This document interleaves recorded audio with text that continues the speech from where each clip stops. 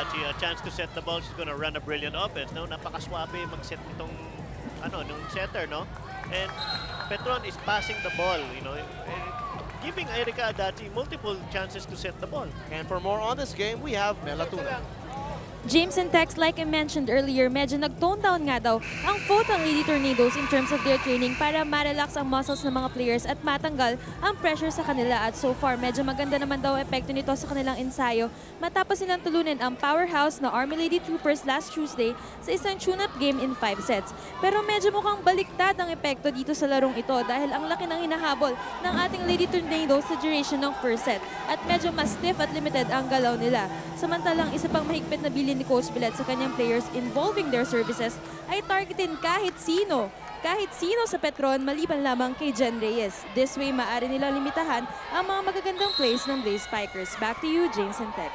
Mela, before I let you go, I just want to ask, you've seen itong Foton compete sa kanilang mga nakaraang laro. Ano yung pinagkaiba ng body language nila noon at ngayon dito sa ating finals? Actually, James, kanina narinig ko sa huddle nila na kung tutuusin wala daw sa kanila yung pressure dahil itong Petron Blaze Spikers ang defending champion. Kaya ina-expect ng lahat na mas fluid yung galaw nila ngayon. Pero kaninang first set, medyo mas stiff, medyo mas hindi sila nag-uusap. Siguro yun yung nag-cause sa kanila ng first set, ng pagkatalo ng first set at yung mga errors nila talagang nag-pile up even their services, no? Back to you. Mela Tunay, of course, a competitor herself, knows what's going on. Maraming salamat, Mela. Please keep us posted. As Foton with the first point on the board and the second, it looks like the Tornadoes are woken up. Well, it's about time that they pass the ball in transition. Naka-receive sila ng magandang first ball. Ayun, they ran a combination play. Now, you see Jaja run the fake and Stalzer now got isolated. Ayun, high percentage ang offense mo niyan. Here's Hupia Inc. Trying to catch a blocker. Araneta goes to Lindsay. Erica will set up Hupia Inc. again. Brazilian connection. Couldn't connect that time. Babalik muna ni Lindsay Stalzer. Maranyo asking for it. Oh, it's a combination for Hupia Inc. And that one is good, says the first referee.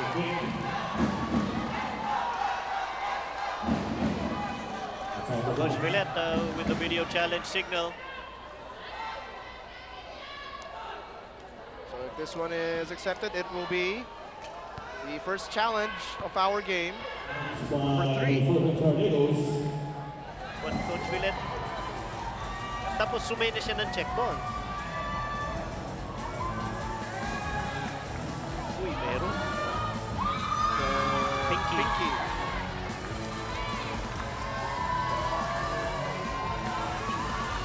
Okay, tinitingnan natin kung dumaplis any part of the body. Oh, but that one is unsuccessful.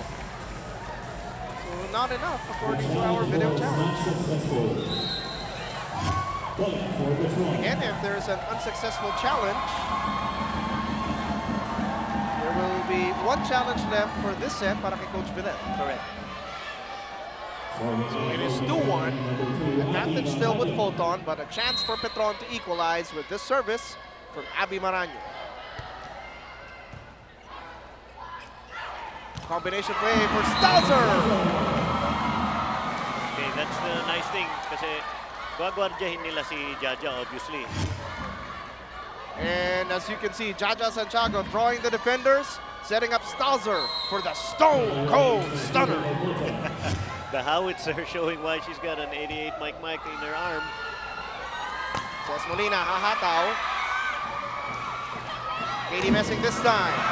Trying to go long, and she gets it a go. Yeah, Katie Messing going clear over everybody there, using all of her 6'3". And even the crowd getting into it, yung fans of Foton Tornadoes trying to cheer on their team as they're up by 3 dito sa set number 2. This time Foton targets din Santiago Manabat. And that one cannot go over. Good effort though mula sa Foton. Coach Villet probably telling Jaja, matas ka na lang. 2-point ball game. 2 serving 4 with Hupia Inc. on deck.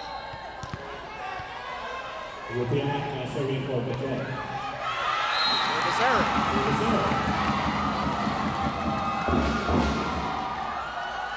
see fans of the Foton Tornadoes always in attendance from day one ng kanilang laban. Wala pa dun sa Lotte Sports Arena nung binyan. Laging present yung mga yan as Lindsay Stalzer with 6 attack points already. Serves it up. Back set. Manabak. Denied! Boy, sabi ni Jaja, ako naman ang magte-take over mode.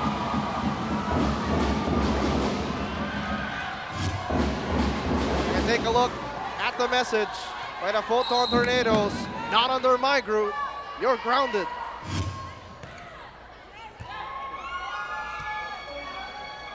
Rachel Dakis over the defense. Perez to Jaja. Coverage by Abby. Manabat again. But Foton defending the floor better. Stalzer off the block. Excellent transition dito sa kapunan ng Foton. As long as they are transitioning, basta dumipensa sila, they have a chance. Tingnan mo naman ang mga arpas nila. Lindsay Stalzer, Jaja Santiago, Katie Messing. That's a sky-high replay. Stalzer catches a blocker. She serves it up. And scores from the service line. This is exactly what Foton needed to get their juices flowing. No? They turned it around. They were down 8-2 in the first set. Sila naman ngayon sa technical timeout. Okay, para din sa Petron at para sa Foton, meron sila mga armas tulad ni Lindsay Stalzer at ni Hupia Ing. Yeah, well, Lindsay Stalzer on the right side, no, or the opposite hitter. Grabe itong babaeng to. He can attack from everywhere. And then you have Hupia Ing, who also attacks either from the left or the right. And when she gets going, she puts damage in your defense. Nakakawalang gana yung depensa. Then she just finds a way to get through. And both players making impact in any way they can. And to see Lindsay Stalzer, 7 of the 15 points of 5th set kontra sa Philips Gold. Takeover mode para sa kanya. Si Hupia Ing naman, game-long brilliance against Signal. Katie Messing. Rejected. Williams and Stalzer almost bumping into each other. Good defense para sa Foton. Manabat trying to go long but out of bounds. And Foton in a frenzy. Yeah, sayang talaga yung sayang yun. But boy, Foton stayed in that point. Lindsay Stalzer, you gotta give her a little medal for the effort there. Kayla Williams and Lindsay Stalzer throwing caution to the wind. Talagang buwis buhay. But that's the effort you want. In the technical timeout, we're listening to Coach Villet. That's the thing. When your defense is performing, your offense now is performing, you can talk tactics. You don't have to burn a timeout for anything like, oh, receive naman tayo, I have to stop the momentum. Now, sulit yung usap nyo because it's now tactics. Because you're doing your job. I'm sure the handle of Petron with George Pasqua also was talking tactics. So there is a challenge on the part of Coach George Pasqua. I will run my system until you beat me. Net touch is the challenge para kay Coach George. The challenge was not successful. That one not successful. The point will stay with the Foton Tornadoes. So both coaches, yung kanilang unang challenge, both unsuccessful. Jaja Santiago doing the little walk like an Egyptian dance there to her ate. Game on, remember? Remember in the teaser. Mamaya na yung ate-ate. Oh, enemy ka muna ngayon. Manabat, running attack! That's not how I dance, little sister. This is how I do it, says Dindin Manabat. Yeah, this is in the All-Filipino Conference, this was the exact same play that won them that championship, that down-the-line running attack. And I haven't said it in a while, Texuder, when you have the hammer. You put it down. Let's hear from Mitchell Carmen. We're sticking with the system. It has worked before and it is still working now. Maaring pwede silang mabasa nga ng kanilang kalaban pero mataas pa rin ang tiwala ni Coach George sa kanyang players. With their maturity and experience, he knows that they will take the initiative and recreate themselves. Siguro ang pinaka-adjustments na lang na ginawa nga ni Coach George para sa Petron ay nakita na natin yung positioning ni Hupia Ing kung saan nagdedepende yung position niya sa posisyon ni Lindsay Stalzer. Ngayon, outside hitter siya where she is expected to be more of a defensive player for this game to stop Stalzer. So the locals are expected to put more of the numbers for the Blaze Spikers today. Pero ika nga ng kanilang ate na si Rachel Dakis, we're not up for the individual awards here. It's all for one and one for all. Balik sa inyo. Speaking of locals, Jaja Santiago taking the point back with authority. Yeah, and that's what happens when you put that ball 6 inches higher. It's in her wheelhouse. Papaluin niya yung bola and she'll go clear over. Erica Adachi, again, testing the discipline of the defense of Foton and proving na nanonood kayo, you're just expecting me to set all night. It's not gonna happen. That's her third successful over on 2. One of her favorites, the ataque de sorpresa, in her own words. Another top serve para sa Petron Blaze from Foton. Thanks to Ivy Perez. And hey, a little tit for tat here. Santiago sisters going at it, and the setters testing each other. And it makes for great volleyball. Mga Foton, 11 serving 5 dito sa ating second set. Katie Messing to serve. Abby Maraño, block. They go to the other side to Dakis. Dug up by Stalzer. Perez to Araneta. Rally continues. Maraño, soft hit. Good defense by Ivy. They send it to Lindsay. Through the block! It's so nice to have an outlet hitter in the quality of Lindsay Stalzer. Napaka-steady niya talaga. Front row, back row, doesn't matter. Iisa ang forma. But hitting from the back row, the technique there is you just have to hit a little longer. The ball has to travel, clear the net bago siya mag-dip. Good dig by Villa General. Stalzer again, a back attack. Good defense by Petron. Dakis again. Another dig by General. Williams, dug up. Dakis swings and finishes. Medyo napaaga yung block na yan eh. They should have delayed, no? Miss ball situation. Medyo napaaga yung talo nila. Pababa na si Ivy Perez nung pinalo ni Dakis. Rachel Ann Dakis, 3 attack points dito sa ating laro. On deck to serve. Her team down by 6. Almost got help from the net. Araneta. Hupia Inc. A difficult angle sends it out of bounds. But look at the vision of Hupia Inc. No? A little veteran savvy there. No? Kita niya. Nag-overcommit si Kayla Williams. And Bea General was in the shadow of the block. Kita niya, bakante doon. He just didn't execute well. But good vision there from Hupia Inc. Konting adjustment lang siguro. Pasok na yung tira na yun.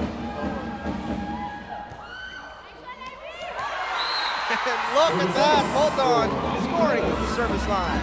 Yeah, everybody expecting to hit, no? They didn't realize that, uy, kailangan pala kunin yung bola muna.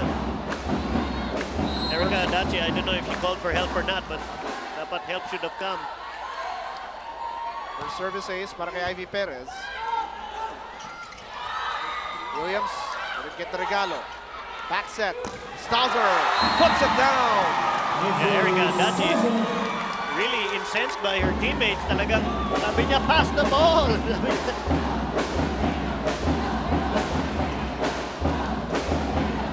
Foton. Now on a tear. Up big, 15-6. As Phil Cayetano subs in para kay Rachel Ann Dakis. For sub para kay Coach George Pascual. You have the baby-faced assassin there, no, in Phil Cayetano. She looks so frail and dainty and whatnot, but boy, she can put the ball away in her own right, no? May linig ginawa ng Foton, kapapasok lang tinarget sa service. Testing the one that hindi pa mainit. And Foton with the lead, 16-6.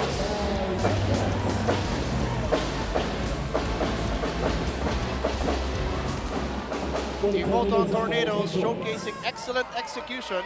Lamang sila 16-6, kanilang pinakamalaking kalamangan dito sa ating laro sa ating second set.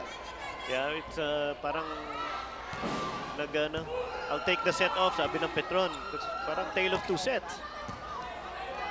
General good defense at the back. Stalzer from the right.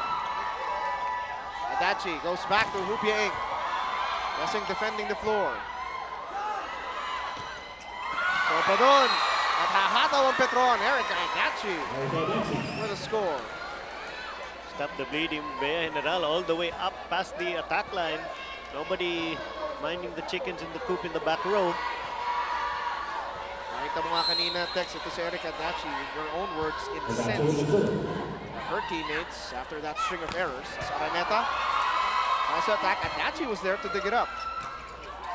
speed. Hupia Inc. will score. General upset with herself as she should be. Got caught watching there. Ang tagal ng reaction time niya.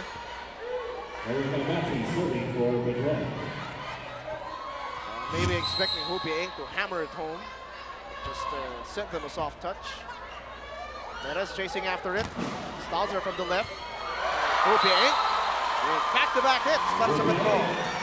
Okay, let's see if Erica Adachi can will her team to start playing defense and passing the ball, giving her those set opportunities. Sayang, she's running a really good offense.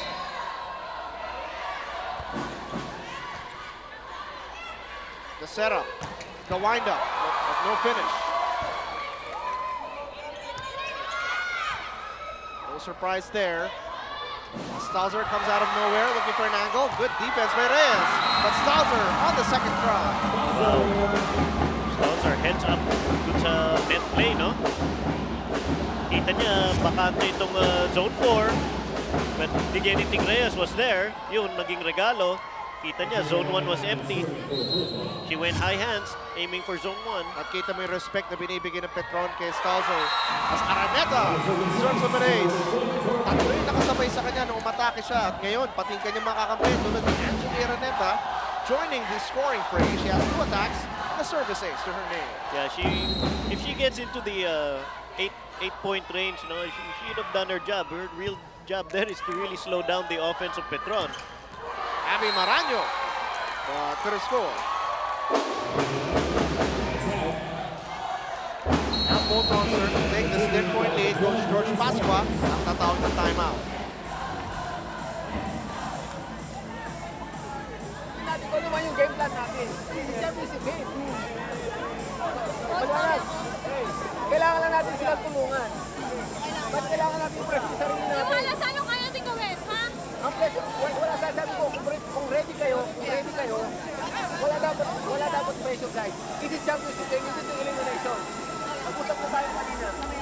Nanagindihan. Forget about yung errors. Isipin mo paano kayo nakakabawi.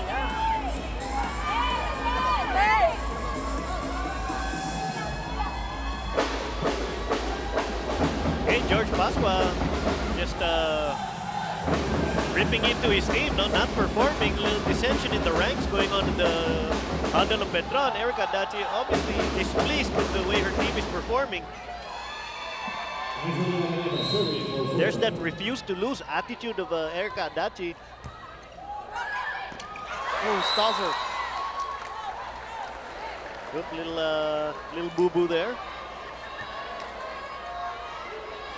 Sa ere na siya, kaso parang mali yung kalkulasyon niya doon sa kanyang pagbuelo at pagtalon. Kaya puntos para sa Petron, trailing by 9. Nauna yung kanyang lundag sa talon. Look at this play for Stalzer. Reyes keeps it alive. Hupia Inc. hammers it home. My question is, why is Bea General trying to kick the ball up? Dapat kamay. Hindi naman ganun kalakas yung bola. I went into coach mode there. 11 serving 19. Lessing gives it back. Manaba. To score. Perez to Jaja. And little sister will elevate the victory. See, when that ball is in her wheelhouse, mas nagagawa niya ng paraan eh. Because you maximize her, you make her stretch. Tingnan mo. She's up, she hangs, goes deep, deep zone 5. It's just smart hitting from Jaja Santiago. Good set, or better set here from Ivy Perez. Cesc Molina, that one too strong. Medyo nahuli yung kanyang wrist snap doon, no? Kaya parang nagmukhang service yung bola, no?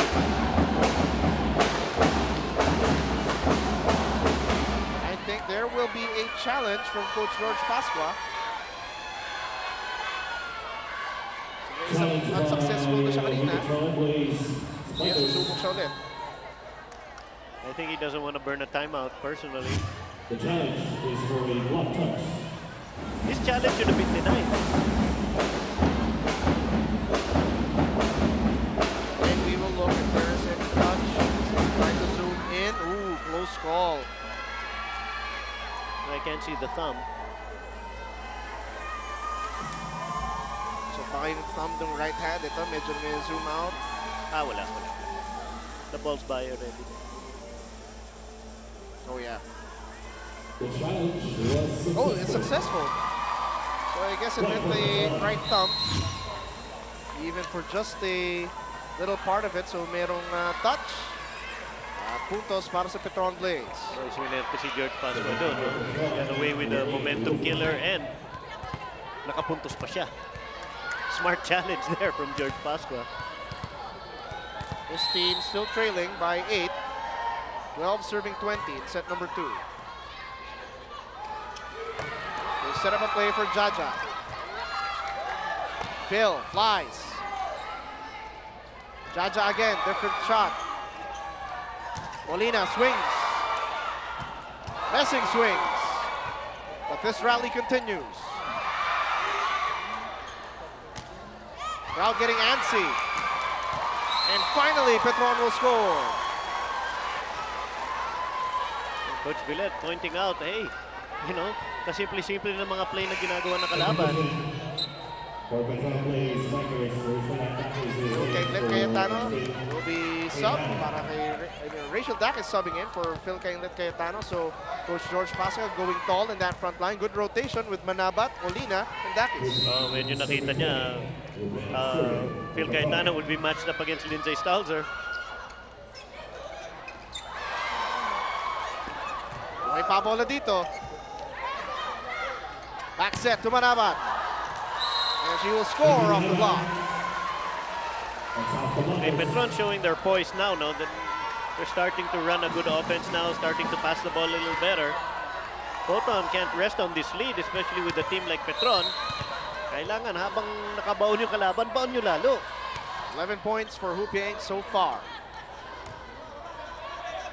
Stalzer winds it up. Dug up by Adachi. The tip. The push. No catching of the line. And point again to Petron looking to go on a run.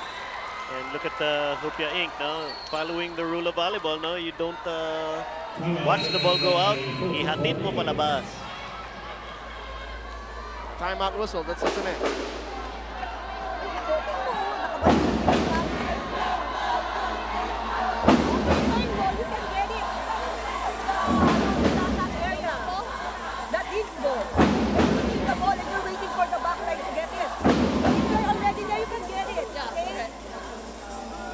Hey, we're okay, okay? We can't act We're still okay. okay. We want to be pleased. We still have our time, okay? We need to take care and put this ball away right now. Okay, again, Villet using a timeout to question the defense and how they rotate with each other, interact with each other.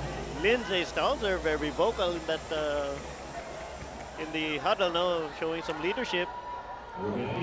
Katie Messing, parang minamasahe yung balikan ni Chacha Santiago, maybe telling her to loosen up a bit.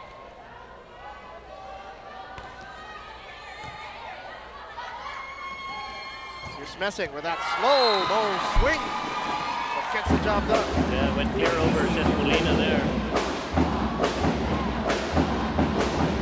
Making use of all 6'3", her body and her reach. That will set Lindsay Stalzer to the service line. Yeah, if you're Petron, baka masaya ka. Ay, salamat, Lindsay Stalzer's in the back row. Pero grabe naman siya mag-back row attack. Ay, pabola. Jaja Santiago trying to score. No. Here's Dakis. Coverage by Bia General. Combination play for Katie Messing. Dug up by Abby. Dakis winds it up. Rejected. Defended. And denied. Nice form block there by Ivy Perez, not allowing Rachel Andakis to tool her outside. You know, turn her back into the court, back from where you came.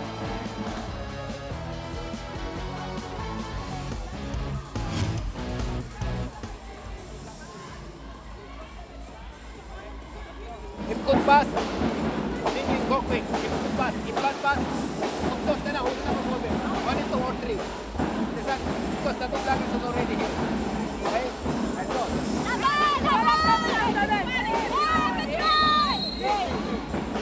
Okay, George Pasqua seeing the tendency that Foton is planting on the blocking side, no? Medyo maabang na sila, so they want to change up a play, run a play in the middle.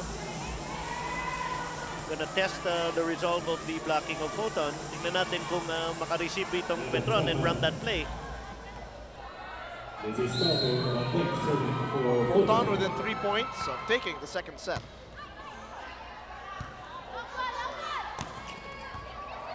Stalzer covers her blockers. Santiago denied.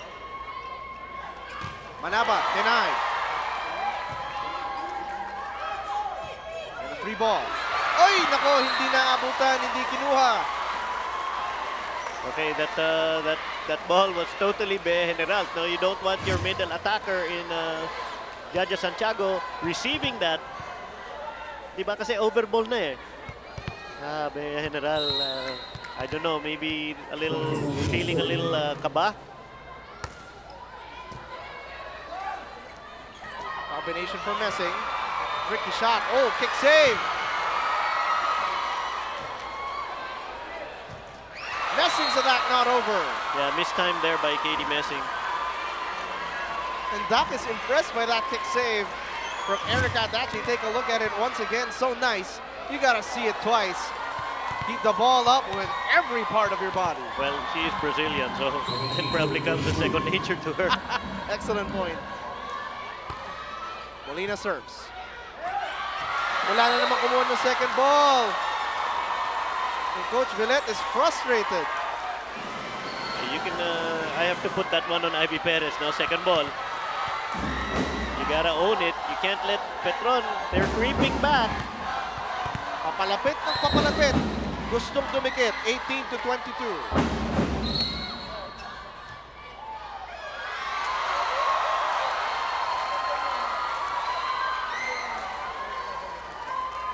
There's a violation on the part of the Foton Tornadoes. I think a rotation error. Yeah, they switched before the serve was contacted, so technically that's out of position. So what was once a 10-point lead, now down to just 3. Yeah, this is the way Foton should have played in that first set, no? Grinding it out, creeping ever so closer, no? But Foton just kind of crumbling here.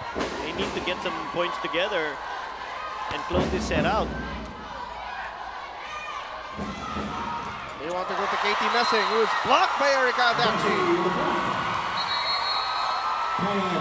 And gets a celebratory hug from Abby Maraño. And a timeout whistle for Foton.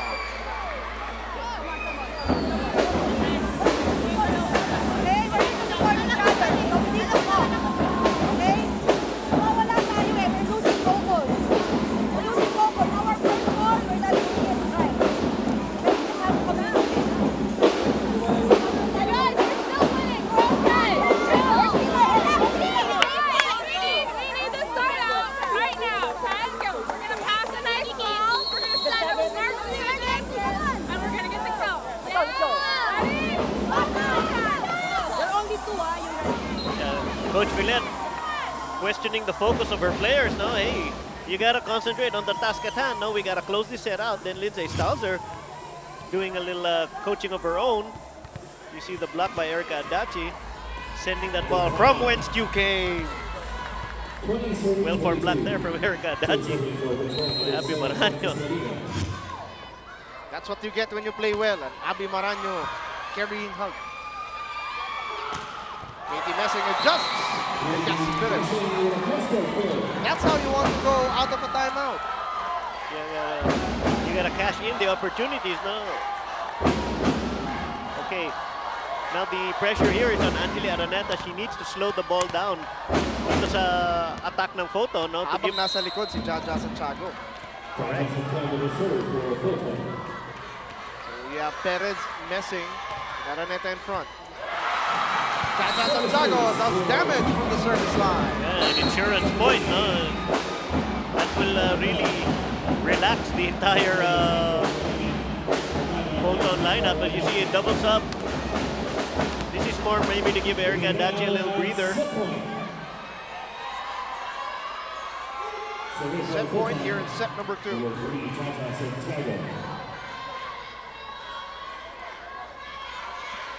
Jaja Santiago taking her time, 4 attack points and a service ace to her name.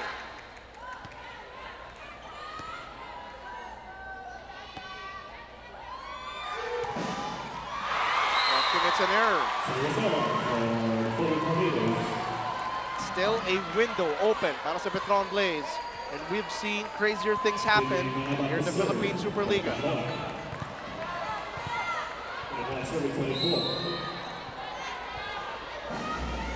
And Petron fight to survive.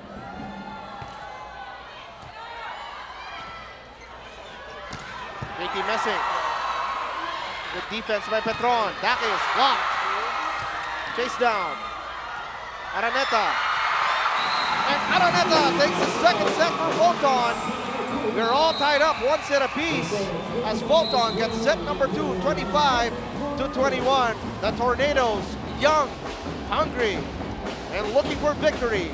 Set number 3 when we come back. This is game 1 of the finals of the Philippine SuperLiga on Sports 5.